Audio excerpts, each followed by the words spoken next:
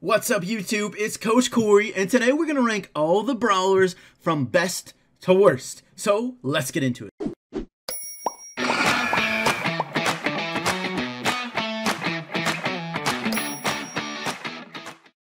Alright, so before I start, of course, I want to say this is an overall Brawler ranking list, and it's not based on team count, just how strong that Brawler is overall, combined within all of the game modes. So it's overall ranking. Just because it's ranked at the bottom doesn't mean you can't win with it, doesn't mean you can't do well with it. Just means it's not great at a lot of things. The ones at the top are good at pretty much everything. Alright, so let's start out, and we're going to start out at the bottom. Guys, this ranking list is totally different than the last ones. The Brawlers are in totally different places from before. Pretty much, I think everyone is pretty different. So, I don't know. It's definitely a different meta. Let me know what you guys think of the current meta, but let's start at 19. So, 19... this Brawler has definitely taken a big hit. There's been a lot of really big changes in these rankings, and this one at 19 is Nita. Man, I still honestly like Nita a lot. Nita is definitely still pretty good in smash and grab, and you can use Nita to some degree in bounty, depending on map, but to be honest, this is a long-range meta, and those Brawlers deal a ton of damage, and Nita just doesn't compare well. Nita is pretty good in a tank meta because Nita matches up well versus tanks. Gets a lot of shots off them, so gets a lot of bears throughout the course of the game, and a lot of easy shots. But in a long-range meta, Nita's just honestly outmatched, and Nita's just one of those Brawlers that's just not very good in a lot of different game modes. And because of the meta not working well for her and not being good in a lot of game modes, that's where you see Nita at 19. Now, this next Brawler, I think, is a pretty controversial Brawler. Honestly, I feel like this Brawler should be not that bad, but because it's an auto-aim meta, this Brawler really struggles, and that's Mortis. Mortis, to me, I like Mortis. He got a decent buff, actually, not long ago, where his dash now goes a good amount further, about a third of a tile more than it used to. So Mortis is not that bad. If you're a really good Mortis, I actually think Mortis would be a good amount higher in this ranking. But honestly, Mortis is pretty hard to use, especially with a joystick. It's honestly pretty hard to dodge right away as fast. And in this meta, with auto-aim meta, everyone uses auto-aim for the most part. So when you're in range to hit someone with a Mortis, they're going to be using auto-aim, and they're not really going to be missing. So that's where you see Mortis this low in the ranking, is people just don't miss Mortis when he's in range to attack. So he may get 1 or 2 kills, and then he's going to die, though. It's really hard with the Mortis to be really strong. He's still pretty usable in Brawl Ball, especially with that increased dash range. He's now definitely better in Brawl Ball than he was before, and you can definitely use him in Showdown by just escaping and running around. But otherwise, honestly, I don't feel like Mortis is that great. He just gets taken out too easily with auto-aim. Alright, next Brawler. You're going to see a lot of melee Brawlers, a lot lower than they were before, and this is the first one. It's El Primo. El Primo, to me, is the worst of all the melee Brawlers, all the close-range Brawlers. His damage just isn't that good compared to everyone else. As a tank, he doesn't have that immediate impact damage when he gets close to someone. They're able to escape a lot of times. El Primo just isn't the same as he was before, I guess. I never really felt like El Primo was super strong. Well, actually, he was in the tank meta, but in this meta, he just gets melted too easily. No one's missing Colt, Ricochet, Brock, Piper. All these people are not missing their shots on El Primo. He's got a wide hit radius, and it's hard for him to get in close range unless the map is really suited for him. So that's where you see El Primo at 17. Alright, so this next Brawler, I actually think this meta is not that bad for her. She's really just not the most versatile of Brawlers, and that's Pam. Pam pairs pretty well with long-range Brawlers. This is definitely a long-range meta. Her healing turret is much more useful if you have long-range people on her team, because then they can use it much more. So she's definitely pretty good in this meta, but she's not that useful in a lot of different events. She's pretty good in smash and grab. She's okay in bounty, and she's okay at best in everything else. And otherwise, she's probably not that good. So that's where you see Pam at 16. She's just not the most versatile of Brawlers, but she's not that bad for this meta. Alright, and then at 15, we have a Brawler who's in a similar situation as Pam. Not great in a lot of different game modes, and that's going to be Poco. Poco is pretty good still in Smash and Grab, and usable in a couple bounty maps and Brawl Ball, and maybe Showdown as well.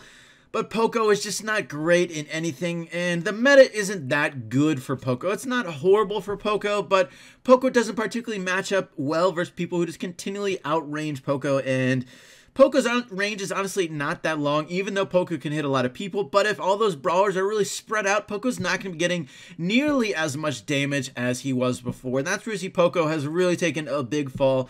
Not the most useful in this meta, and not great in a lot of different game modes. Alright, and now we're starting to get to our first shotgun brawler. We got Shelly. Shelly, who used to be the auto-aim hero, has now fallen down a ton just because Shelly is not good in this meta. Shelly did get a damage nerf as well, about 5 to 6%, so Shelly definitely not as strong as before, and then Shelly's just not very good in this meta. I mean, before the most recent update, Shelly was never a really strong brawler, was always pretty underwhelming, and she really was only good because she was so easy to use and because there were tanks everywhere, and Shelly is pretty good versus tanks as a shotgun brawler. But now that tanks are no longer used that often, you see Shelly being down a lot in the rankings, and while she is pretty versatile, you can use her in a lot of different game modes, she's now no longer that good in any of the game modes particularly. So that's where you see Shelly a lot lower than she was before. On to the next brawler. I'm just going to say these two at once because, let's be real, they're really similar. And at 13 and 12, we have Bull at 13, and 12, we have Daryl. More shotgun brawlers. These guys are taking a big hit. As I've said, it's now a long-range meta, and these guys just don't have the same impact as before, as now it's a lot harder for them to get really close to their enemies without taking a ton of damage. So now these days, they just get killed a lot faster than they were before, so you find them getting less supers and they're getting less damage overall, so they're not able to have the same impact nearly at all. They're still definitely usable, and there's still a lot of situations where they're useful. Any sort of close range maps, if you have a good team comp built around them, they can still be pretty good. But to me, they're just not nearly as strong. They're definitely usable, but they're not nearly in the same depth as they were before. Alright, and now at 11, we have a brawler who actually is pretty good for the meta, and I actually really like where this brawler is right now, and that's Tara. Tara, to me, is definitely not bad right now. Tara really prefers a long-range meta for the most part, which is what this is, so this is definitely a meta for Tara. If it's a tank meta, Tara's not nearly as useful because you want to be supering in people who are low or medium health with Tara. That way, you can finish them off really quickly without them able to deal damage back at you. But if there's tanks, they're able to survive her super. So, because it's a decent meta for Tara, you really see her rising up the rankings, and she's honestly pretty bad. I might have even moved her up a spot or two, but she's still definitely pretty usable, and honestly in a decent amount of game modes. You can use her in Smash and Grab, you can use her in a little bit of bounty maps, you can definitely use her in Brawl Ball, and you can a little bit use her in Showdown as well. So Tara to me is definitely a pretty decent brawler in a lot of things. I definitely wouldn't underrate her. Alright, next we have my least favorite brawler, and that is Bo. Bo is honestly not bad in this meta, though I have to give him credit, and his star power, of course, is always really useful on certain maps, so he's always at least fairly useful. But Bo is pretty good in this meta. He matches up not bad versus a lot of these long-range brawlers. He has a lot more health of them, fairly similar range, a little bit less, definitely less damage, but he's able to get enough damage on them to either make them retreat or make them have to heal up, or if they don't heal up, he can able to finish them off a little bit later, and his mines definitely can't be underrated. Those are pretty good. People still aren't able to, in my opinion, they haven't adjusted to them as well as they were before. I don't know if it's because of the faster increased bomb speed of the faster explosion speed. That's what I'm trying to say. Bo is pretty good though. He's decent in a lot of things, and he's pretty good in this meta. Alright, next, I'm going to do these next two brawlers at once because they're really similar, and honestly I wasn't exactly sure which one was that much better. At 9 we have Barley, and at 8 we have Dynamite. We got the two throwers. They're definitely a lot better than they were before. They're definitely pretty usable in a lot of different things. They're still really strong in Heist. You can definitely use them in Showdown. You can use them a little bit in Brawl Ball. You're seeing them used a little bit more in Smash and Grab. Their faster throw speed definitely gave them a decent buff. They're still not great in my opinion. I still find myself in situations where I'm uncomfortable or don't really like controlling them, aiming manually. They're definitely not very good with auto aim, but their attacks are really fast. So you can have situations where you hit a lot of shots in a row. I think aiming sideways on an iPad is definitely a struggle with them, and aiming at your feet can be a bit of a struggle. So there's still situations where they're not that great, but they're actually pretty strong in a lot of other situations. So they're definitely pretty good. in this meta, not that bad, and they're definitely a lot better than they were before. I don't think you should underrate throwers. They're very versatile, and they're decent at a lot of things.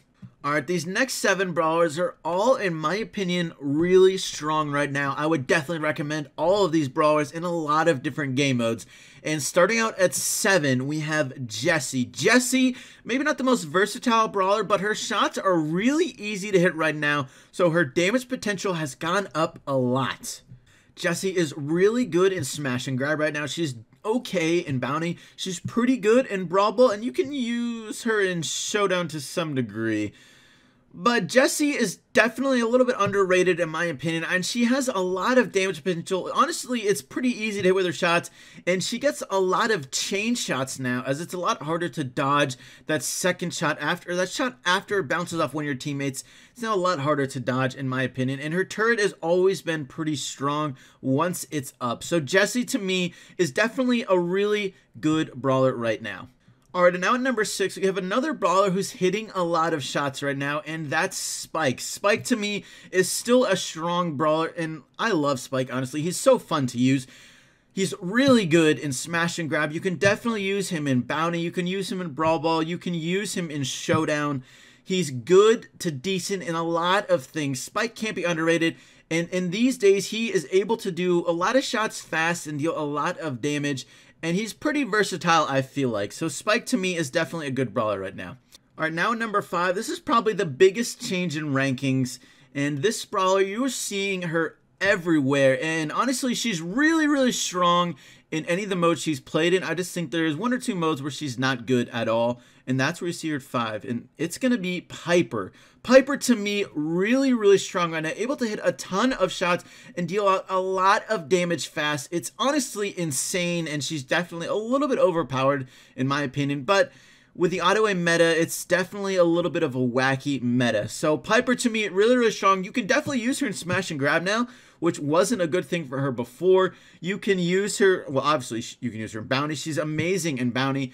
She's okay in Brawl Ball. She's honestly still never good in showdown, and she's not very good in heist still. That's where you see her at 5, but she's amazing in bounty. She's definitely good in smash and grab, and you can use her in Brawl Ball. She has enough damage. She's not preferable maybe, but you can definitely use her. That's where you see her at 5. Really, really, really good in bounty. Definitely the best in bounty probably.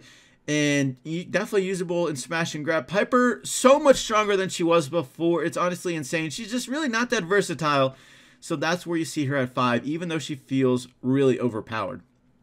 Okay, next brawler at 4. This brawler also got a pretty big jump, but this brawler used to be really good, and that's Crow. Crow right now is honestly really strong. In a meta where there's long-range brawlers, Crow is able to deal with these guys really well. 10% less damage on long-range brawlers is much more important than 10% less on a tank.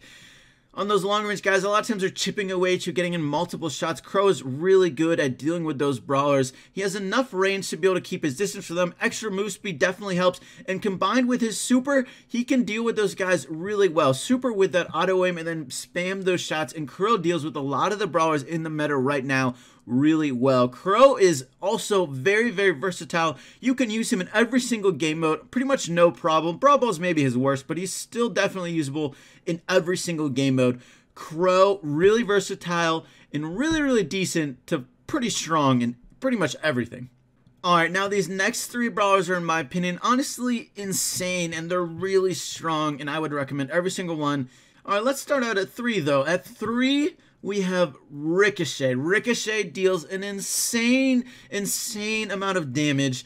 All of these 3 brawlers deal an insane amount of damage, and Ricochet is just really hard to stop. I honestly don't like the lesser range on Ricochet. It feels a lot less satisfying. I think one of the most fun things with Ricochet is bouncing shots, and having that extra range just has so much more possibilities with bouncing shots with Ricochet. But he's still a really, really strong brawler even without that, so I can't complain too much. He does a ton of damage, and combined with auto aim, everyone is hitting shots with Ricochet, and he is everywhere, and there's a lot of scenarios you can use him in, and he's good in pretty much every single game mode.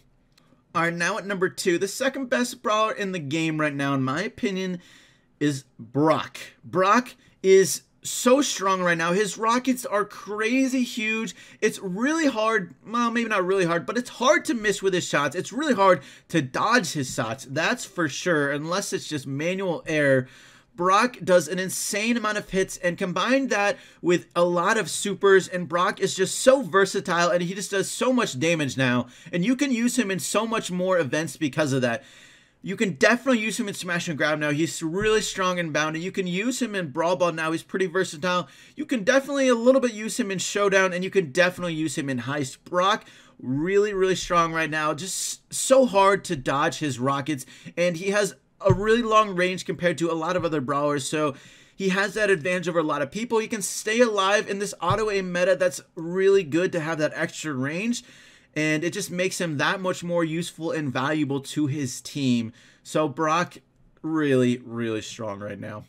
Alright, I think at this point it's pretty obvious who the #1 brawler is. It's another brawler who does a ton of damage, and that's Colt. Colt is just insanely strong right now. He hits so many shots, and combine that with being able to just super at will, it feels like Colt just destroys people, and he just destroys structures. He's useful in every single game mode, no question.